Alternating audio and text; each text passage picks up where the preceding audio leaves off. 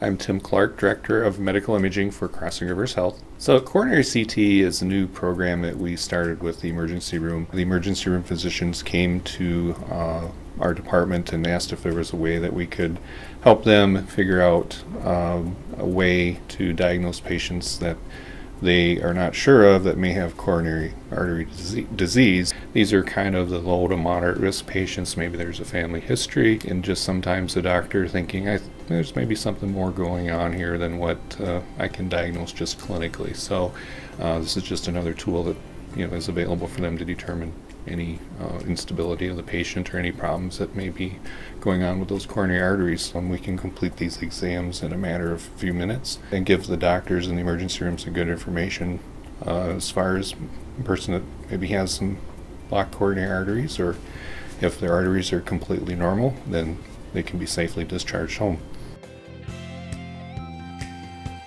Crossing Rivers Health, your bridge to wellness.